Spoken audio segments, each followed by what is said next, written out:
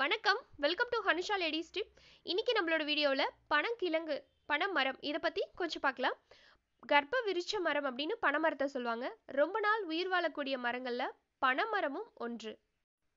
பனைமரத்திலிருந்து கிடைக்கக்கூடிய ஒவ்வொரு பொருளுமே நமக்கு அதிக பலனை தருது. ஃபஸ்ட்டு அதில் பதனி கிடைக்குங்க. ஃபஸ்ட்டு காய் விட்டோடனே பதனி வரும். அந்த பதனி சாப்பிட்றது ரொம்பவே அந்த உடம்பு சூடாக இருக்கிறதுக்கு, அப்புறம் இந்த ஸ்கின் பிரச்சனைக்கெல்லாம் பதனி ரொம்பவே நல்லது. அந்த பதனியோட அடுத்த ஸ்டேஜில் இருக்கிற அந்த நொங்கு அதில் கலந்து சாப்பிடுவாங்க. ரொம்பவே சூப்பராக இருக்கும். அது சாப்பிட்றதுனால நல்ல ஒரு பாடி ஹீட் எல்லாம் குறைஞ்சி நல்ல ஸ்கின்லாம் பொலிவாக இருக்கும். அடுத்தது அதில் கிடைக்கிற அந்த முத்தின காய் பழம் பழுத்து அது நல்லா காய் முத்திட்டு கீழே விழும் பாருங்க. அதை அவங்க எடுத்து அது மண்ணில் போட்டு புதைச்சி வச்சாங்கன்னா ஒரு 3 மாதம் கழிச்சு அது ஒரு அந்த இதுலேருந்து ஒரு பனைமரம், அது குட்டி பனைமரம் அதில் வளர்ந்து வரும். அதுதான் பனங்கிழங்கு. இந்த பனங்கிழங்கு ஒரு பனைமரத்தினுல எவ்வளோ ஸ்ட்ரென்த் இருக்கோ அதே அளவுக்கு இதுலேயும் இருக்கும். அதனோட மூலக்கூறும் இதில் கண்டிப்பாக இருக்கும். இந்த பனங்கிழங்கு உடம்புக்கு அவ்வளோ நல்லதுங்க. அவ்வளோ ஒரு நோய் எதிர்ப்பு சக்தி அவ்வளோ நிறைய இருக்குது இந்த பனங்கிழங்குல. இந்த சீசனில் நிறைய பனங்கிழங்கு நீங்கள் கொஞ்சம் கிராமப்புறத்து பக்கம்லாம் நீங்கள் பார்த்தீங்கன்னா நிறைய கிடைக்கும். அப்படி இல்லைன்னா நம்ம சிட்டி சைடில் கூட உழவர் சந்தை இந்த மாதிரி போட்டிருப்பாங்க. அங்கெல்லாம் நிறைய பனங்கிழங்கு கிடைக்கும். ரொம்ப விலை மலிவாக கிடைக்கும். ஆனால் உடம்புக்கு அவ்வளோ ஒரு நல்லது. இந்த பனங்கிழங்கை பற்றி இன்னொரு விஷயம் என்ன சொல்லணும்னா, நம்ம நம்ம தமிழ்நாட்டு சைடு சவுத் சைடு ஃபுல்லாக நிறைய பனங்கிழங்கு அந்த மாதிரி கிடைக்கும். அதுக்கப்புறம் இன்னொன்று பனங்கிழங்கு அதிகமாக கிடைக்கிறது பார்த்திங்கன்னா இலங்கையில் நிறைய பனைமரம் நிறைய இருக்கும்.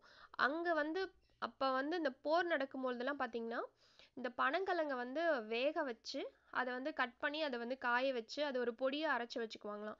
அது ஒரு கஞ்சி மாதிரி வச்சு அவங்களோட முக்கிய உணவாக அதுதான் இருந்திருக்கு அப்படின்னு சொல்கிறாங்க. நம்ம சைடு நம்ம எப்படி நம்ம ஒரு சிலவங்களாம் பார்த்திங்கன்னா நம்ம கேழ்வரகு இதெல்லாம் போட்டு கஞ்சி மாதிரி செஞ்சு காலையில் குடிப்பாங்க. அதே மாதிரியே அந்த நாட்டு மக்கள் இந்த பனங்கிழங்கு கஞ்சி ஒரு முக்கிய உணவாக அவங்களோட வாழ்க்கை முறையில் அவங்க எடுத்துகிட்டு வராங்க. நம்மளும் கிட்டத்தட்ட அவங்களுடைய அந்த சீதோஷ்ண நிலை அந்த தட்பவெட்ப நிலையில தான் நம்மளும் வாழ்ந்துட்டுருக்கோம்.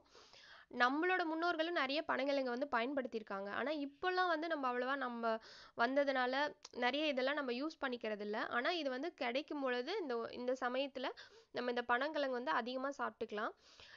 இது சுகருக்கு இந்த கிழங்கு சாப்பிட்டா ரொம்ப நல்லதுன்னு சொல்கிறாங்க. அந்த சுகர் லெவலை கண்ட்ரோல் பண்ணி ரொம்ப கம்மி பண்ணுது. அதனால் சுகர் பேஷண்ட் நிறைய பேர் இது சாப்பிட்லாம் அப்படின்னு சொல்லிட்டு இப்போ ஒரு அவேர்னஸ் இருக்குது. நிறைய பேர் சாப்பிட்ருக்காங்க. எனக்கு தெரிஞ்சு நிறைய பேர் சாப்பிட்டுட்டு இருக்காங்க. உண்மையாலுமே அதனோட அந்த குளுக்கோஸ் லெவலை மெயின்டைன் பண்ணுறதுல இந்த பனங்கிழங்கு ரொம்பவே ஹெல்ப்ஃபுல்லாக இருக்குங்க. பனங்கிழங்கு வேறு எதுக்கு ரொம்ப நல்லது அப்படின்னா, உடம்புல இதில் நார்ச்சத்து நிறைய இருக்குது. அதனால மலச்சிக்கல் பிரச்சனை வராது.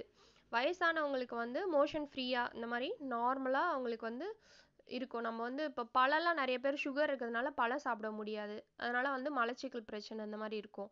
அவங்களுக்கு பனங்கிழங்கு சாப்பிட்லாம். ஆனால் இதில் ஒரே ஒரு இது என்னென்னா, இதில் லைட்டாக வாயு பிரச்சனை இருக்குது. எப்போவுமே நம்ம பூமிக்கு அடியில் விளையிற அந்த கிழங்கு ஐட்டம் எல்லாத்துலேயுமே வாயுத்தன்மை இருக்கும். அதே மாதிரி பனங்கிழங்குலையும் லைட்டாக வாயுத்தன்மை இருக்குது. இதை நம்ம போக்கிக்கிறதுக்கு தான் அந்த ஃபஸ்ட்டு மெத்தடு. நம்ம அப்படியே பனங்கிழங்கு சாப்பிடாம லைட்டாக கொஞ்சமாக சாப்பிட்டா ஒன்றும் பண்ணாது. ரொம்ப நிறையா அடிக்கடி நம்ம உணவில் சாப்பிட்டுக்கிட்டே இருந்தால் அந்த மாதிரி பிரச்சனை கொஞ்சம் வரலாம். அதுக்காக தான் நம்ம காய வச்சு அந்த கூழ் மாதிரி செய்யும் போது அதில் மிளகு, சீரகம், பூண்டு இந்த மாதிரி கொஞ்சம் தட்டி போட்டு செஞ்சு அந்த கூழ் செஞ்சு சாப்பிட்டா ரொம்பவே நல்லது. சுகருக்கு வயசானவங்க கண்டிப்பாக இது சாப்பிட்லாம், ரொம்ப நல்லது. வேற என்ன பிரச்சனை இதில்? வேற பெண்களுக்கு கருப்பை பிரச்சனைக்கு இது ரொம்ப நல்லதுங்க. நம்ம கருப்பை ரொம்ப வீக்காக இருக்குது, அதுக்கெலாம் இந்த கருப்பை பலம் பெறத்துக்கு இந்த பனங்கிழங்கு நிறைய சாப்பிட்லாம்.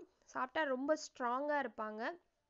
ஒருவங்களாம் பார்த்தீங்கன்னா ரொம்ப சாஃப்டாக இருப்பாங்க. பார்த்தீங்கன்னா ஒரு ஸ்ட்ரென்த்தே இல்லாமல் கொலன்னு இருப்பாங்க.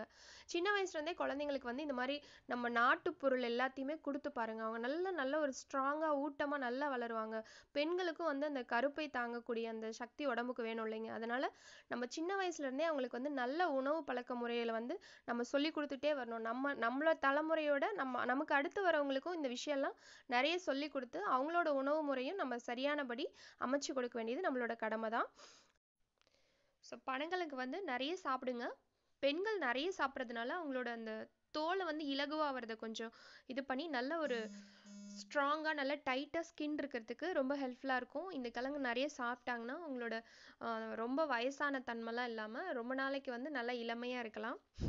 ஸோ இந்த பனங்கிழங்க நீங்கள் பார்த்தீங்கன்னா கண்டிப்பாக நீங்கள் உங்கள் வீட்டில் வாங்கிட்டு வந்து சமைச்சு சாப்பிடுங்க. அதோட இதில் நிறைய டிஷ்ஷஸ் நீங்கள் செய்யலாம், வெரைட்டியாக ஏதாவது செஞ்சு கொடுக்கலாம் குழந்தைங்களுக்கு. இதை கட் பண்ணி நீங்கள் அந்த மாதிரி காய வச்சு அந்த கூழ் மாதிரி செஞ்சு அது மாதிரி சாப்பிட்லாம், ரொம்பவே நல்லது. இந்த வீடியோ உங்களுக்கு கண்டிப்பாக பயனுள்ளதாக இருந்திருக்கும் அப்படின்னு சொல்லிட்டு நான் நம்புகிறேன். வீடியோ பிடிச்சிருந்ததுன்னா லைக் பண்ணி உங்களோட ஃப்ரெண்ட்ஸுக்கும் ஷேர் பண்ணுங்கள். நன்றி, வணக்கம்.